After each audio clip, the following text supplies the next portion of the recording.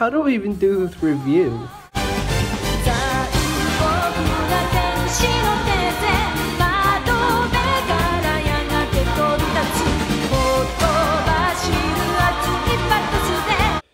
Genesis Evangelion is one of the most iconic animes and the most controversial anime of all time.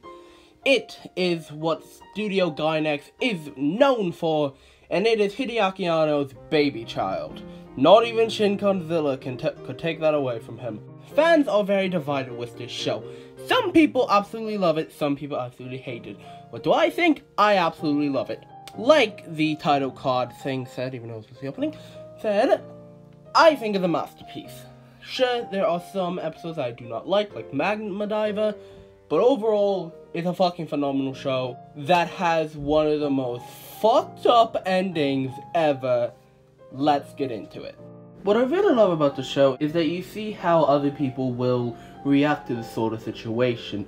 When you look at the characters, no one kind of acts the same. Even though Asuka may go insane by the end and start kind of acting like Shinji, she is nowhere on the same level.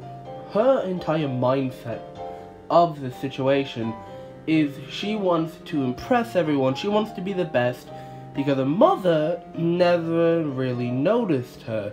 And when she did, she was kind of abusive.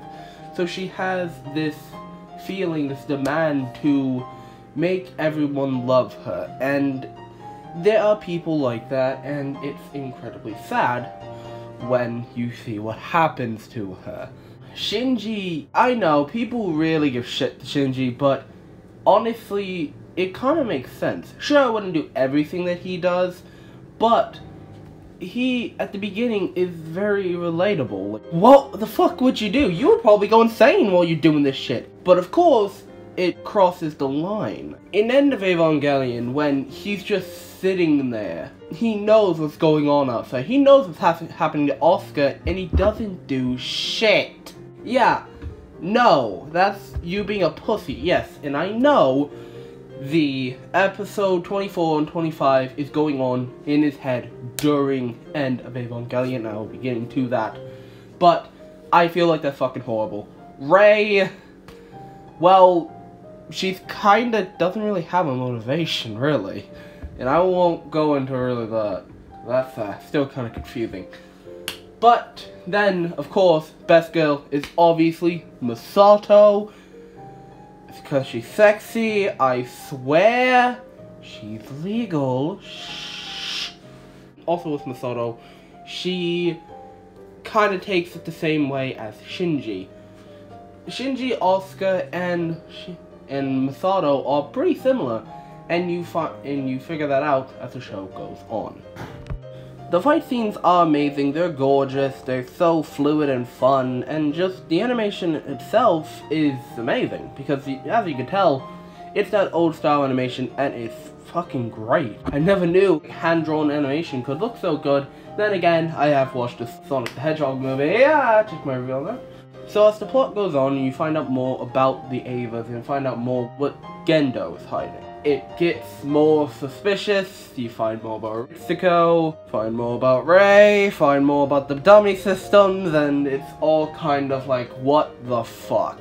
You know, people kind of complain that the show goes onto a more physiological route after like episode 22, and I think that was needed, because it really helped developing characters, you know, with Asuka, Shinji, Misato, it all really helped, and dear God, holy shit, the fight between Ava Unit 1 and Ava Unit 3 is just brutal!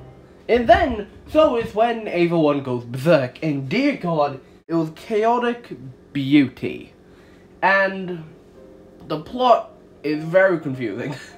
And you probably will need to rewatch it a few times, but I was able to pretty much understand it first time around, except with some things with the End of Evangelion. Let's get into that. Oh, End of Evangelion. This is definitely one end of a series. Oh, Jesus Christ. If Evangelion was gonna end somehow, it definitely should have been like this.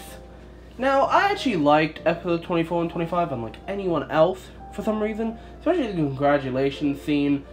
I don't know why people dislike it. I mean, I find it one of the most important scenes in the entire anime when Shinji finally actually accepts who he is and he'll try to be better, which I love. And then the end of Evangelion happens, and if you've ever watched Gravity Falls, this is pretty much Weirdmageddon, but literally the most fucking deadly shit ever. Pretty much everyone dies! And then Rei is fucking combines with Lilith and she becomes like this ghost angel Rei, she's naked and shit. And it's like vaginas everywhere. What the fuck is this shit? And Shinji and Asuka, like Adam and Eve, and everyone can come back to life except for them? I don't know. I don't get half of what goes on in End of Evangelion. But god damn it, I love it.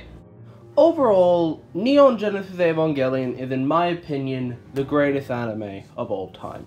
I know that's a very controversial statement to say, but I really do not actually like what can be considered the greatest animes of all time, like, you know, Dragon Ball Z, for some reason Naruto, but I don't like either of them. I don't like many of the greatest animes of all time, because maybe it's because they were hyped up so much, and when I watched them, they're just disappointing. Neon Genesis Evangelion is very divisive, but it's fucking awesome. The characters are really good, sometimes insufferable. The animation is beautiful, the fights are amazing, the Eva themselves are awesome, and the ending is confusing. In my opinion, I think it's worth the mind screwing because you get a fantastic anime that is Hideaki Anno's original vision, and that's what I don't like about the rebuilds. I haven't actually watched them. I've watched part of the first one, and I've seen some of the changes that they did, and I don't like them because this was Hideaki Anno's original vision for the show. This was his passion. This was his anime. This was his interpretation of a mecha anime that shaped anime for years to come. If you haven't seen Evangelion, go watch it. But with that said, I was TK, and I think all that I have left to say is congratulations.